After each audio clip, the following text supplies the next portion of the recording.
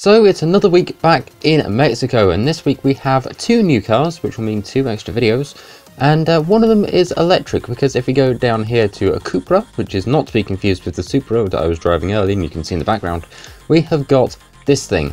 It has 429 horsepower, 485 foot-pounds of torque, and it weighs 3,142 pounds. Here's the kicker. It's electric. Oh, and it only comes in one colour. And it's 2 million credits. Unless you wait and get one that's gifted for free, but I don't have the attention span for that. So we'll come back and take a look at the upgrades in a little bit, but I just want to check something on the motor and battery. What can we take this thing up to in terms of horsepower?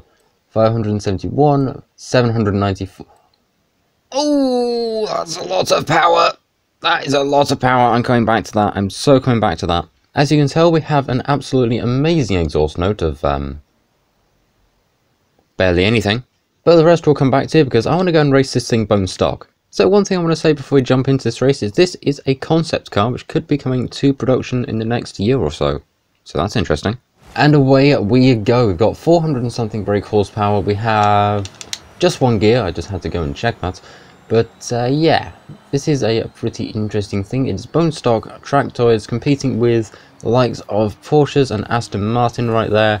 And we've got to try and get through the entire lot. Now, as a lot of you know, that I don't exactly have a great history with electric vehicles. Take the Razor Tachyon Spoo, which I've made 3 separate videos on, and it is still terrible. But yeah, hopefully this one could be the car to change my mind. Well, I can safely say the brakes are terrible. But I mean, hey, the interior looks nice. So this thing feels a little unsteady, but I mean, hey, it's fully electric, so that's kind of to be expected of this thing. Plus, it is absolutely tiny form factor too. I nearly hit a building. I'm sorry, is that a McLaren? Goodbye, thank you, I'll take your spot now.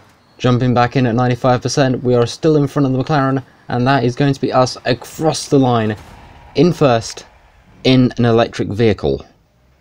How on earth did we do that? Well, that was quite something, but now we get to go a little more crazy. 1009 brake horsepower. We're going to go ahead, keep single wheel drive because there's no way we can change it anyway. And we're going to go ahead and throw on some drag tyres, make them a little wider. Yeah, I think you know where this is going. We can make this thing like, oh dear me, I am very scared of this now. And we'll just go ahead and tune the one solitary gear. And some good news is this thing has some tunable aero from stock, thankfully. So one thing I didn't get to show you about the paint is there's actually quite a fair few paint groups to this thing. We've got paint group number 1. We've got, what's paint group number 2? Let's take a look. That is the roof. And then paint group number 3, I'm assuming, is the sides, maybe? It is! We have a very eco machine here. Not only is it going green with how it's all put together, it is also going green with the paint. And also, here is what you get as a reward for owning this thing. And also the car mastery, if anybody's interested. So here we are now over at the Festival Drag Strip with our fully upgraded Urban Dawn. No, not Urban Dawn, Urban Rebel. Why do I keep thinking it's Urban Dawn? Take 2. So here we are over at the drag strip with our Urban Rebel from Cupra. The name still confuses me with an artist's name, but whatever. Anyway, let's go ahead and floor it. Let's see what we can get out of the 1000 horsepower of electric vehicle. This thing is... oh, that's quick. That's quick. That's quick. That's quick. Oh, it's 195 and we could still keep going. Okay. Somebody in a filming group did this, so I want to try it too. We're going back in reverse. Sadly, not Back to the Future. 200 in reverse. Excuse me, game. That's it. Oh, God, that's all gone wrong. Okay, so now we put it back onto proper suspension. We give it a nice little drivetrain and a diff as well. Why? Because we can. And back onto its tyres, which are apparently full slicks from factory. Okay, why do these rims actually work really well with this thing? So the sun is setting, but we are now at the edge of the motorway with something that is honestly kind of terrifying. So we're going to go ahead through the speed zone, through the downhill, through the camera, all of our usual things, and try and find out if this is actually Forza's fastest electric vehicle, because it needs to beat 245 miles an hour, which I kind of think it can. And any second now we should be out of the speed zone at 244, and I feel like this thing could go quicker. I'm just going to sort the gears. Give me a second. Oh, that's the wrong way. There we go. And through the camera we go at 246, and going downhill 250 miles an hour out of this thing. 252. Oh dear. Oh, this thing is actually kind of scary quick, if I'm honest with you. I wonder if it can do 250 in reverse. I'm not going to have any rubber on these tyres left. or any of this car left. Cool. Okay, so now something that I'm kind of scared of is attempting to drift this thing. So I don't actually know if it will or not, but it's more sort of power sliding its way through life. But 33,906 points on the first run through, which is not bad for an electric vehicle.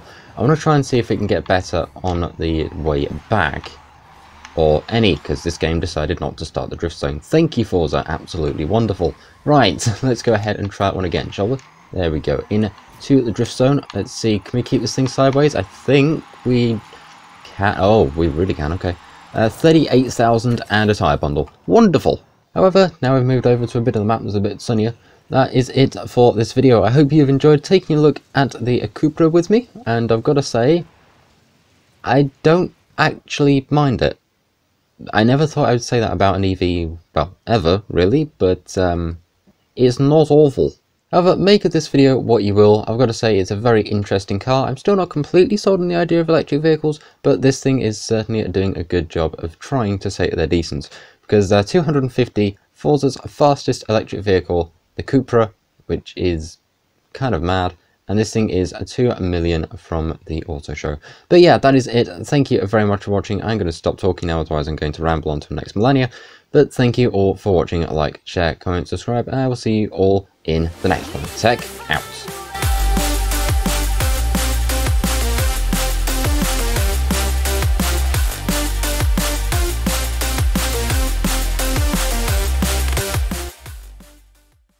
At least this thing takes the saying of going green to a whole new level.